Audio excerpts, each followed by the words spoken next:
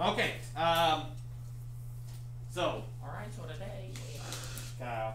I'm sorry. All about conversions here.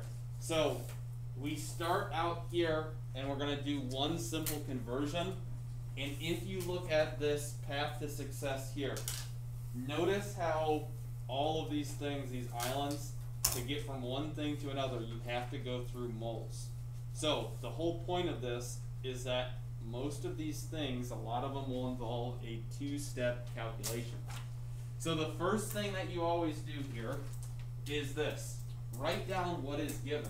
So we have here, number one, calculate the number of formula units in 12.5 moles of calcium carbonate, or CaCO3. So again, make your life easy, and we have 12.5 moles of calcium carbonate. Now we're going to make a conversion, so what we need to do here is just go ahead and set up that conversion factor so you have an X with a line there. And then think through this. This is really, really key. It's in your packet so you don't have to memorize it. But 1 mole of anything, does anybody know how many particles or pieces it has? It's a big number.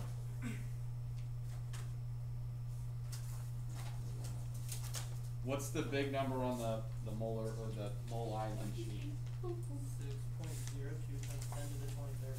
Too easy. Okay, so 1 mole of anything equals 6.02 times 10 to the 23rd. Now, on that, I think it says 6.02 times 10 to the 23rd, and it goes to atoms. This thing can be substituted out for atoms, formula units, which formula units is an ionic compound, or if we had something like sugar, which is all covalently bonded, we call those molecules. So, again, atoms, molecules, and formula units can all be exchanged out for your unit here. So in this case here, this is formula units. Now, I'm just going to abbreviate that as form units to save some space. And now we have to set up the conversion. So the key here, key to success, is that diagonal units have to cancel out. So because we have moles of calcium carbonate on top, diagonal from that, we have to have moles of calcium carbonate. Now, what we do, or what we can do here, is that because we have this conversion factor of 1 mole equals 6.02 times 10 to the 23rd, we can go straight from moles of calcium carbonate to formula units. And again, I'm going to abbreviate that as form units. And then from there, we have some numbers that we have to fill in. Always turn to your conversion factor. So, what is the number in front of mole? 1. So in your conversion, you put 1 there. And then what is the number in front of formula units? Yep, 6.02 times 10 to the 23rd. Now before you calculate it, anytime we have scientific notation, make it easy on yourself and put that in parentheses. Because if you don't put it in parentheses, your answer will get lost in the sauce. Lost in the sauce. So in your calculator, you put 12.5 times parentheses 6.02 times 10 to the times 10 to the 23rd. And is still some people calculating. Yeah, I'm on slow. Today's Pimp. 7.525 times 10 to the 25. Yep. So anybody get anything different besides that? I got 6.02 times 10 to the 23rd. I don't know how Okay. that happened. No big deal. Oh, Okay, so now just put multiply by 12.5. okay. My driver. Oh, I think I just forgot that. There you go. Now you got that. Probably. Anybody else? Troubles? Can't you, couldn't you just take 12.5 times 6.02, but just move the decimal point? You could. Yes. Okay. If you're You really think skilled so? at math, yeah. Do you think? Okay, right now, the answer here, I'm gonna do some rounding, and it's because we have 3 digits here, but it would be 7.53, we round that 2 up, times 10 to the 24th. So 7.53 times 10 to the 24th. Now, units, make this easy on yourself, because right now, whatever we have in this upper right-hand corner is our units. So in this case here, because we have formula units, this is formula units, and then we always need to indicate the substance as well. So it'd be formula units of calcium carbonate. So that's kind of a two-faced unit there, and that would be our answer at 7.53 times 10 to the 24th formula units. And Yeah, right. do you only want 2 decimal points too? So from here on, notice how there's only 3, we call those significant digits. So your answer should only have 3 digits total. And whether that includes a decimal, it just depends. But in a scientific notation, it will be 2 decimals. Are we doing this whole thing in class? I'm gonna pick a couple more, and then we're gonna do all of the back. When will this be due? Well, hopefully tonight, but we'll see how far we get. Okay, this next one here, we have 4.59 times 10 to the 25th atoms of Ag, which is silver. So same thing. We write down what is given. So right now we have 4.59 times 10 to the 25th atoms of Ag silver. So always make your life easy. Write down what's given. Then we're gonna make a conversion factor, so we might as well knock out the setup for that conversion with the x in the line. And then we need to think about our units. So I said 1 mole, or somebody told me 1 mole is always gonna equal 6.02 times 10 to the 23rd particles, but we can substitute that particles out for atoms, formula units, or molecules. Because we're dealing with atoms, we're gonna say, hey, this is going to be atoms. So again, that Avogadro's number, the 6.02 times 10 to the 23rd, can be subbed out for atoms, molecules, or formula units. We take the knife hand out, we cancel diagonal, and I made a mistake here, I should say atoms of Ag. We cancel diagonal, so that means what unit needs to be on the bottom right here of the conversion. 6.02. We'll start with unit, but that is the correct number. Atoms. Yeah, so we start with atoms of Ag, and then what are we trying to convert to? Mole. Moles. And now I mentioned this in notes, but moles, for whatever reason, they abbreviate it as MOL. Really saves us that time to not put the E there. But you'll see mole written as MOLE or MOL. Now, what number is associated with mole again? 6.02. No mole. Oh, I'm sorry. 1. 1. Okay? Sorry. So, all we do next to that mole is we put 1. Now, it is on top because we're doing the reverse process. What number is associated now with atoms? The number I said. Yep, the Avogadros are 6.02 times 10 to the 23rd. Stunning on you. Now again, do yourself a favor. As you go to calculate this, put that in a set of parentheses. So in your calculator, you would need a set of parentheses around 4.59. I'm going to make that Oh marking here. my god. 4.59 times 10 to the 25th. You close the parentheses, you divide it by I'm done. 6.02 times 10 to the 23rd, and you press enter. And again, you can round to 3 total digits because we start out with 3 total digits here. 76.2.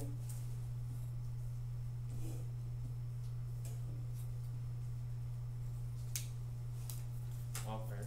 Such a genius. Wait, what'd you get? 76.2 watt. Oh, sick. So you got click on? Yeah. Sick. That's really sick. I didn't do my math. Yikers. Did we have math last night? Okay, what that's do what we I get put here? in. I heard it. 67.62, 76.2. 76.2. Wait, we have a math. 76.2. Did sure about anybody not get that? Good. I'm Now, the answer also needs to include what for our units? mile Moles, and we gotta go one step further here. Moles of what substance? Ag or silver. So that's key for success here. Let's do one more on the front side. We'll see if we have time to do the others, but let's do number 3. So I'll scroll down on the page here, and then we will go from there. Hey, So I think we can do this whole puppy. I think we might. We got plenty. focus. We got plenty of time. We're focused, man. We I'm- focus here. I'm tunneled. Okay, I'm gonna scroll down to number 3 here. Alright, number 3. A little bit different, and we do need the periodic table for this. So let me erase what we have here. And we have to get in the mindset here of what we're about ready to do. So now we start out with 125 moles of neon. I know. So first thing we always do is what? Write down the Write mole. it down. Yeah, write down what's given. So 125 or 125, I'm gonna write that bigger. 125 moles of neon. Is it That, NE? what is it again? NE? Yeah, thank you, Ryan. It is NE. Make the abbreviation there, so that's moles of neon. We're gonna have to make a conversion, so you might as well set this up. And then we have to turn to the periodic table. So we find Ne or neon, and for the molar mass, every 1 mole of neon Oh god. equals or is equivalent to that average atomic mass, which neon has a decimal number of 20.1797. So everyone see that decimal number there? Yeah. Okay? So what you need to do in this class, we need to round to 2 decimals. So that would round to 20 point what? 1/8. Yep, so neon's molar mass, there is 20.18 grams of neon in every 1 mole of neon. So we'll keep that in the mind. We gotta set up the conversion. We cancel out diagonal, so what unit has to be down in the bottom right? Mole. Mole of neon. We are trying to convert to grams, so grams of neon would be in the top portion here. And now we turn to the conversion, or the conversion factor we just took to set up. So the number in front of moles, 1, so we put 1 right there. And 20.18. Yep, 20.18 is the number of grams. All we have to do is take 125 times 20.18, then we would divide it by 1. But to 3 total digits, and we'll have to do some rounding here. Oh. 3 total. Oh. Would it be 25.2 like times So in your calculators you get 2,522.5, right? Wouldn't it be like times 10 to the second or something like that? Well, you could put it in scientific notation, but you could also just go 2520, so 2,520 when we round it. And then what is that unit? Neon. Grams. Grams of neon. Yeah, we'll use a combination. Grams of neon. So all we did is we looked up on the periodic table, hey, what is that number there? We made it convert it, or we plugged it in our conversion, and we got our number. Yeah, where's neon? What is it? So when it only says mass in grams, we do the atomic mass. Yep. Whenever you see mass, you're gonna have to use the average atomic mass on your periodic table. Alright.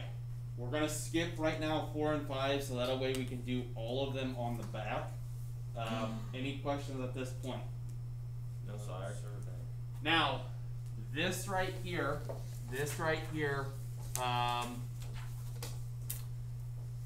is the new step. I don't know how many of you actually got to 11.3 notes yesterday, but what we'll do is I'm going to walk you through. There are steps on the notes, and so we'll start out here with number 6 and 7, and then we'll move down to the remaining 2.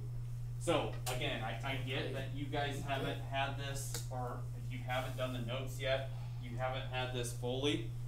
So what I want you to do is just pay attention, ask questions if you have them, and we'll go from here. So we want to determine the molar mass. We want to determine the molar mass of silver nitrate. And so the first thing is silver nitrate. We have to have the formula for silver nitrate. Now, to save some time, I'm just going to give you the formula. You could look it up, but silver nitrate has the formula of AgNO3. So AgNO3 is the formula for silver nitrate. And then all we do for the molar mass is we list out every single element involved in that compound. So what we're going to do is we're going to list out Ag, we're going to list out N, and we're going to list out O.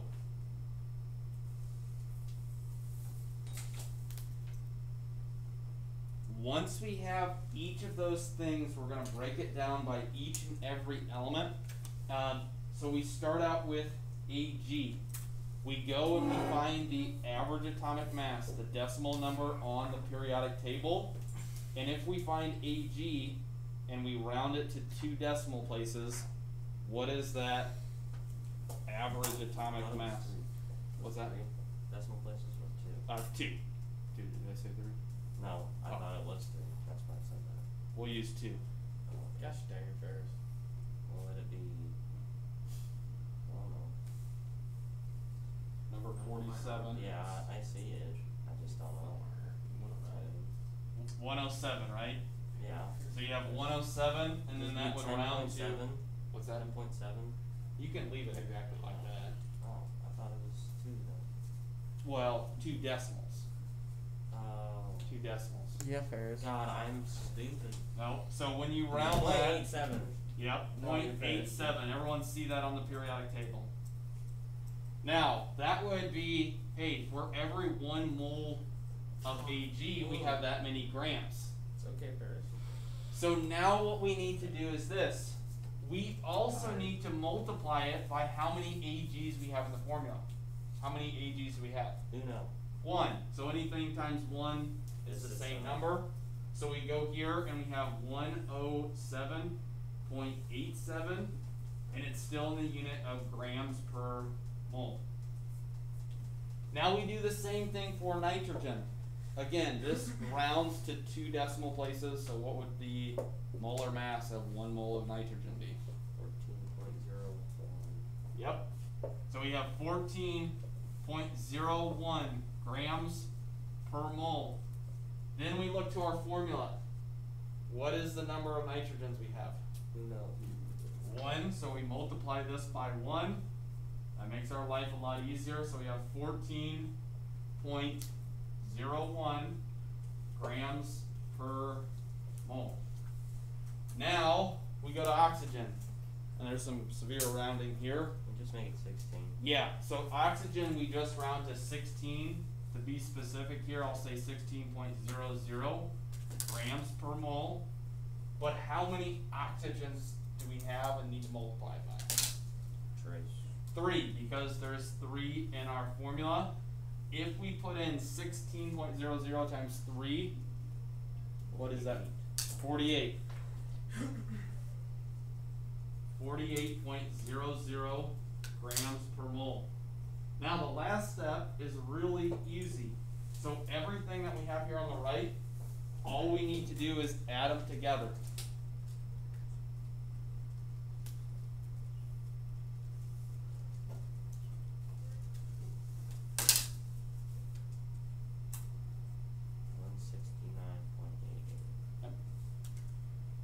get 169.88 grams per moles of, always include the substance here, AgNO3. So what that means for us is this. For every 1 mole of silver nitrate, there is 169.88 grams in that 1 mole. Questions? Okay, we're gonna need some more space, so I'm gonna scroll down to the next problem there, and we'll go from here. Oopsie daisy. I hear ya.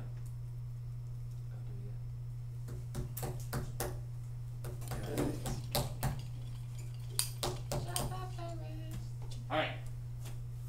So on this one here, we're gonna move a little faster because now we know how to calculate the molar mass.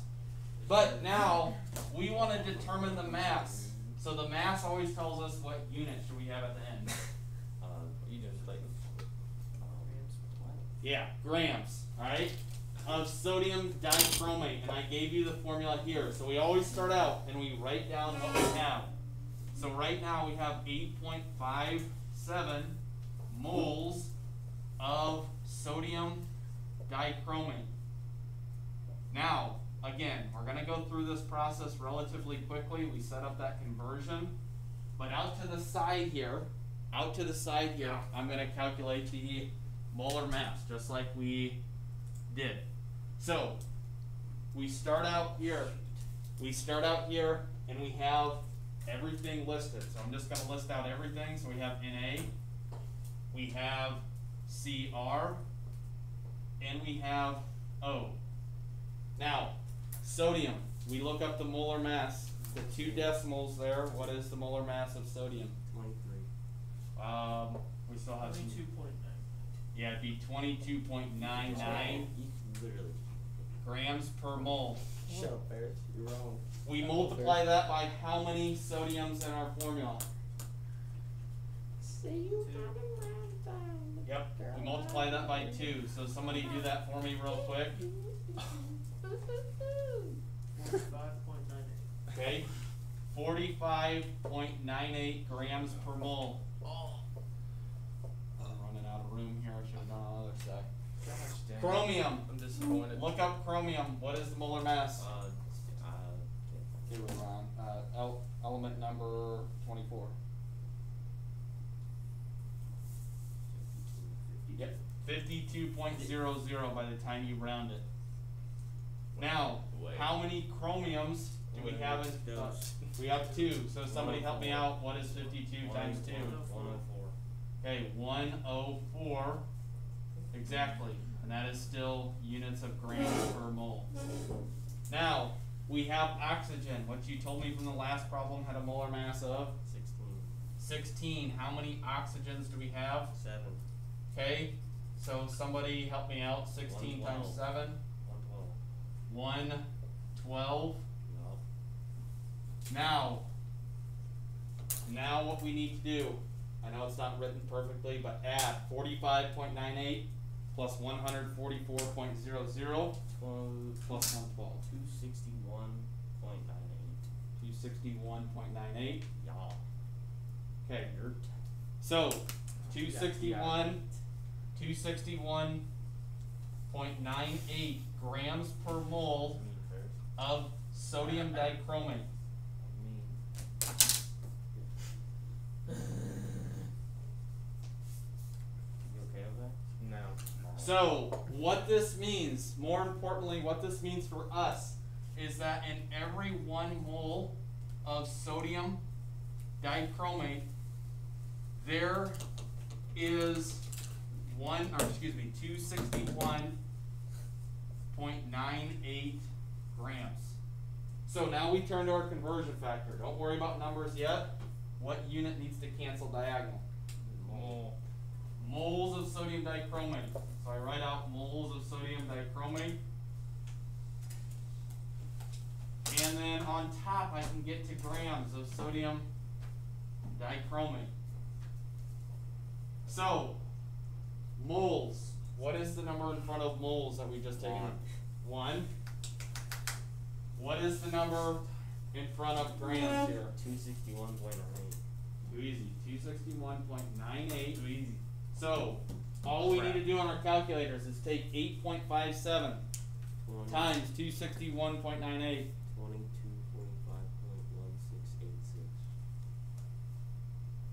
Did I do that right or no? No. So, 2,245. yeah, that's better. I So- said 2245. Oh, I thought you. Okay, never mind. Yes, you're good. Thing. Alright, so Genius.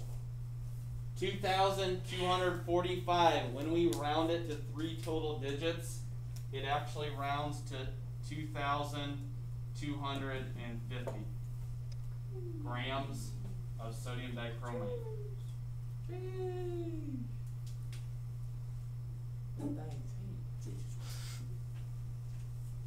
The Thomas Jefferson breeze. Okay, questions on this one? I'm gonna scroll down so that way we can have some space. Over We here, go got nothing on me. backwards on Thomas Jefferson breeze. this next problem here. So instead of going from moles to grams, we go to grams to moles at a come. Huh? You served the text, but very good.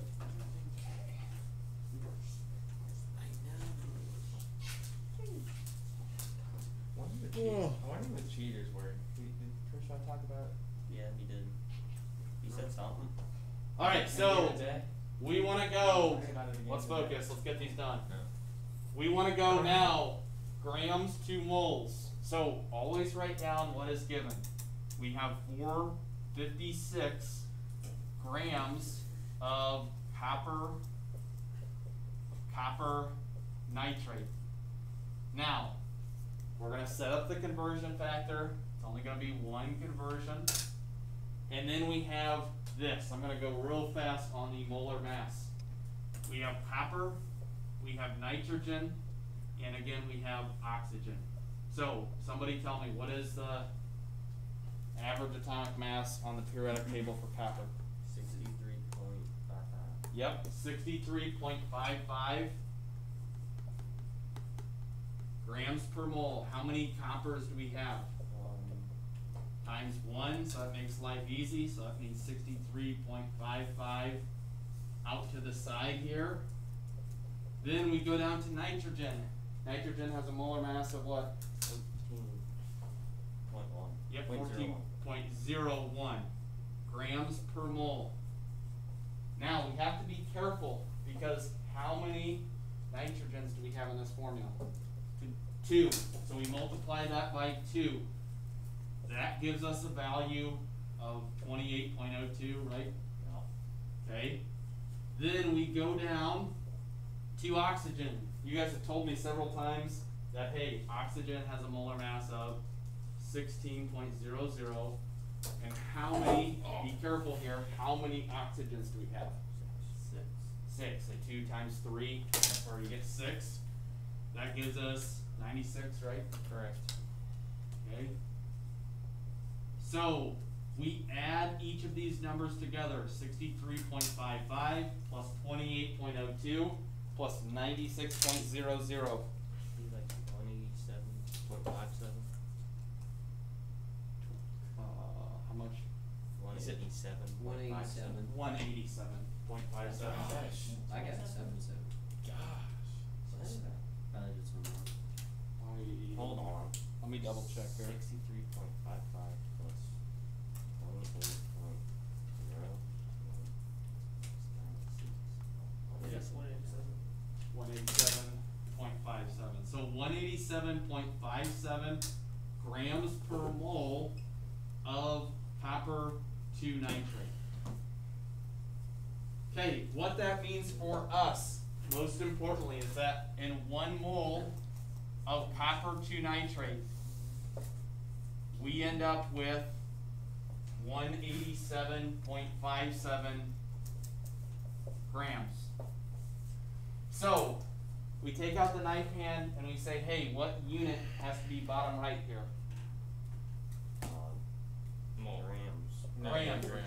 has Crap. grams of copper 2 nitrate. We want on top moles of copper 2 nitrate. We take out our values here. So what number's in front of grams? 187.57 grams for every how many moles? Uno. 1. So in your calculator, all you have to do is take 456 divided by 187.57. 2.43. 2.43. I think so. Unless I did it wrong. That's what I'm getting. Anybody else?